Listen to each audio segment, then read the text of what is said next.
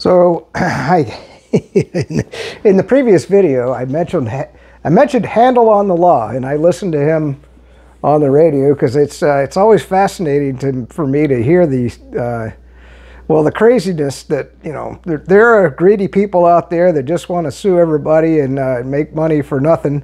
And then there's some really desperate people that come out on his channel in terrible circumstances. And so I wanted to talk about, like today, and it was kind of the theme today. It was kind of weird because so many people called in on wills and living trusts and inheritance, or you know, cars that their mom had and their sisters want, and all of this crazy stuff. And so, you know, death is a difficult topic. And even being, well, look at me. I was in the hospital for 3 months with a broken neck. And I just give you the quick rundown of that story. I was settling my mom's estate.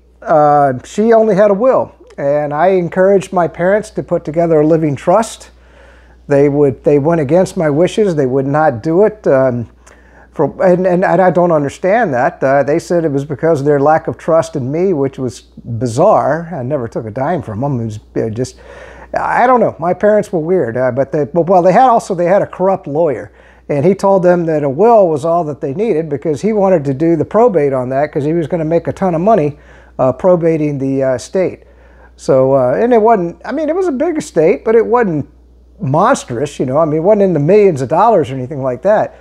But it was significant enough that they needed to put the legal framework in. And so that's what I want to talk to you about on this video, how important this is. And listening to Handel on the Law today, I thought, you know, I need to make a video about this because people are calling in and they're going, well, my dad, he recorded his wishes in a video that I should get half the house when he dies for you know, when that. No, if it's not in writing, if you don't have a will, if you don't have a living trust, a video ain't gonna do no good. No, this could have been their wishes, and that's the sad thing.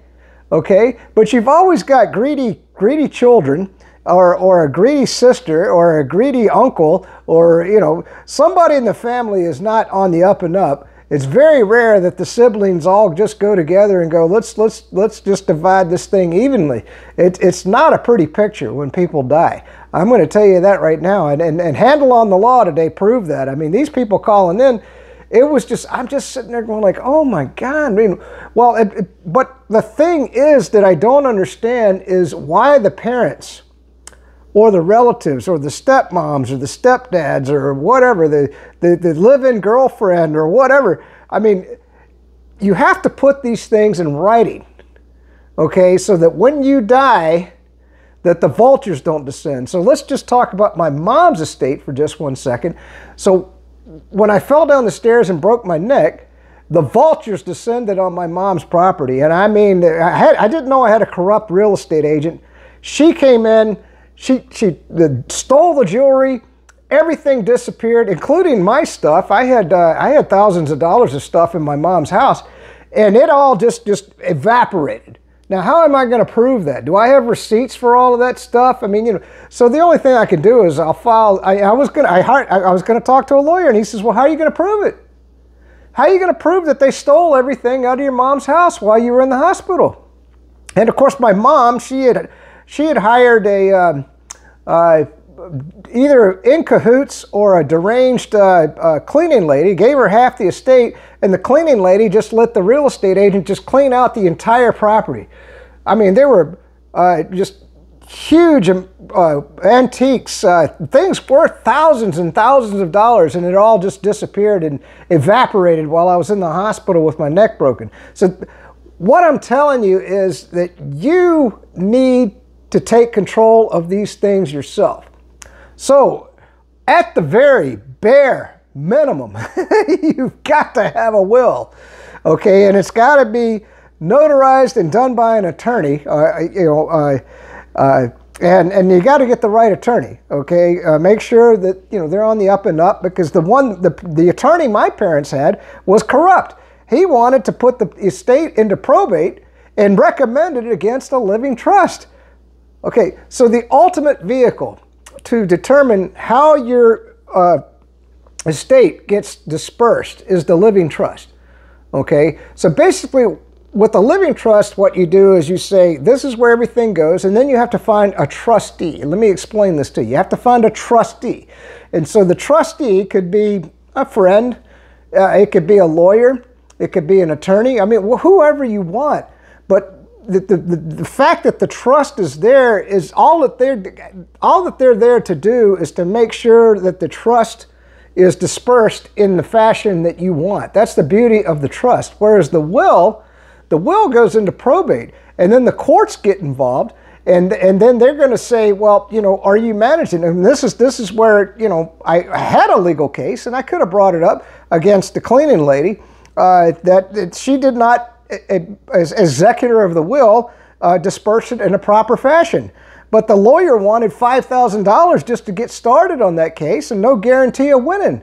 So, you know, you're just like, okay, you know. So this was the chaos that descended around my mom's estate, because all she had was a will. If she'd had a trust and she had planned for who was going to manage that trust and who her real estate agent was going to be and how her goods and everything was going to be dispersed, it wouldn't have been a problem. And the same thing with your funeral. Okay, when my mom died, you know, she did have a gravesite paid for, all right? But she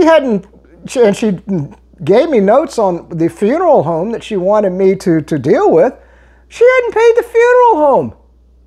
I mean, I'm talking to the funeral home, and I'm like, well, you know, Mom told me to deal with you, but, you know, hasn't she paid you for her funeral? No, she hadn't paid us. And so then I call the cleaning lady, and I'm like, well, do you want to come look at the urn that my mom's going to be buried in? Talk about a greedy individual. They're like, nope, I don't care. You just pick it out. And now I was her son, of course, the cleaning lady. I mean, why would she care what my... And then the cleaning lady didn't even visit. I had to go identify the dead body of my mother in the morgue. You know, you have to do that. The cleaning lady wouldn't come and do it, you know. And no relatives actually visited my mom. I didn't really want them to be honest. She had been starved to death at that point by the cleaning lady. Well, and I say not say by the cleaning lady, by herself. But the enabler, the cleaning lady, whether good or bad, I'm not saying that she's an evil person. I think she tried, either she's incredibly stupid or just wanted half the estate. I don't know. So anyway, getting back to it. So what am I going to be doing in the next series, in a coming series of videos, is tomorrow I meet with the lawyer. And what I'm going to be setting up is a living trust on my estate, because I have no relatives to leave my estate to. My brother's dead, my mom's dead, my dad's dead, all my friends are dead. So, you know, I have a few friends, but I'm not going to, I might leave them. And that's what you can do with the living trust, is you can leave, you know, specific items. You know, maybe somebody I meet down the road, I might want to give them my car, for example. You know, right now, everything's going into, and what I'm setting up is called a foundation. You've heard of the Bill and Gates Foundation or the Clinton Foundation. You can set up your own foundation, okay? And then you have to work with the foundation. I'm working with the Ocala Foundation, and so what we're going to do is going to take my estate and pump it into the community. I want to improve the trails in the area. I want to put in an obstacle course. I have very specific requirements, and that's what you can do with the foundation. You can put in those specific requirements, and with the living trust, you can leave everything to the foundation. So anyway, the moral of the story is like making a video about your wishes of where you want your money to go is not going to work. If you wait till you're mentally unable to do things or questionable, the vultures are going to swoop in. I hate to say it, most people in this world are not on the up and up, especially children, relatives.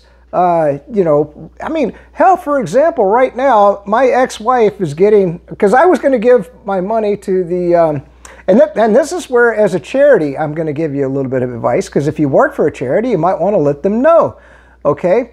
So I was going to leave a proportion of my my estate to the Leukemia and Lymphoma Society because they helped me out when I had cancer twice.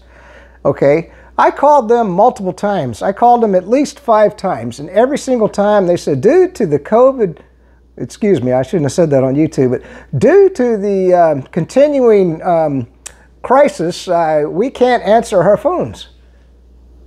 And I was just like, do I really want to leave my money to a charity that's still going along with this narrative that I don't believe in? I said no. So I pulled everything out of that charity.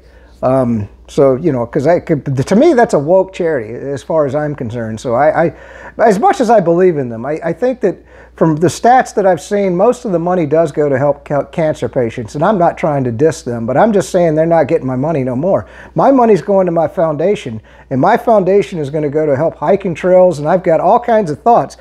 And so this is what I'm setting up, and we're going to make a series of videos about this.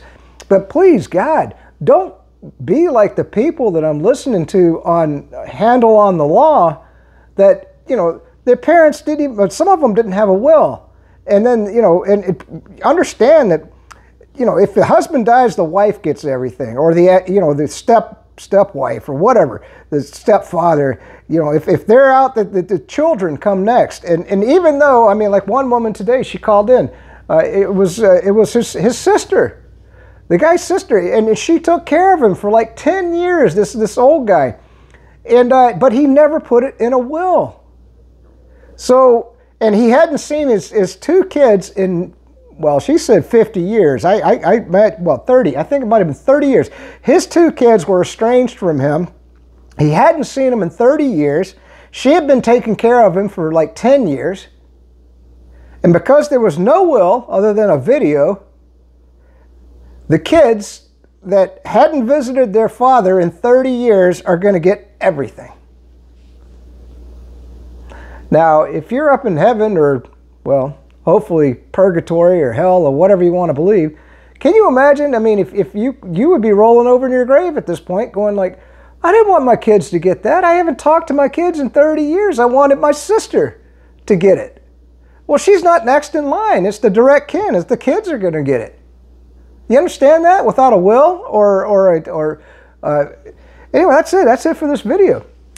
So I wanted to elaborate on that because listening to by the way, listen to Handle on the Law. I love the guy. He always says this is questionable legal advice. Don't listen to a thing I got to say because I don't know what I'm talking about. But and these people that call in, you're just like, holy shit. I mean, a lot of them are incredibly. I hate to say it, stupid. And he abuses them. But at the same time, he's trying to give them advice, and he does it in a funny way, and so I appreciate the radio. But the thing was, I mean, so many times, you know, this woman took care of this guy for 10 years, and I want to repeat it again. Her sister took care of her brother, and she's going to get nothing because the kids are corrupt. All right. Peace out. Stay free. Good to live in the free Republican state of Florida. Under the great leadership of Governor Sanctimonious.